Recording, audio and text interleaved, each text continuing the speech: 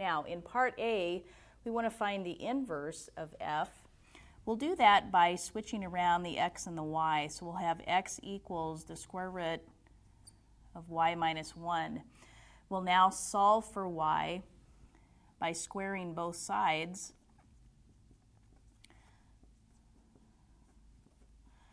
When I do that, I get x squared is equal to y minus 1. Adding 1 to both sides gives us x squared plus 1 equals y. I'll rewrite this as y equals x squared plus 1. And so the inverse is x squared plus 1.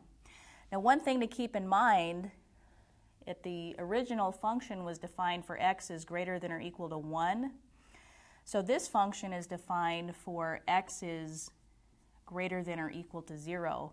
The reason for that is for the original function, when x is greater than or equal to 1, the output or the range is greater than or equal to 0. So we switch those around when we find the inverse.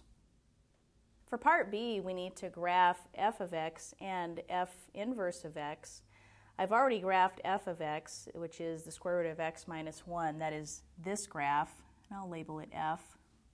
To find f inverse, we could graph x squared plus 1, where x is greater than or equal to 0, or we could just rearrange the coordinates of points on the original graph and graph those. So for example, this point is 1, 0, so on the inverse it would be 0, 1. This point is 2, 1, so on the inverse it would be 1, 2. And finally, this point is 5, 2, so on the inverse it would be 2, 5. I can then connect those points to draw the graph of f inverse. Again, it's worth noting that those two graphs are symmetric about the line y equals x.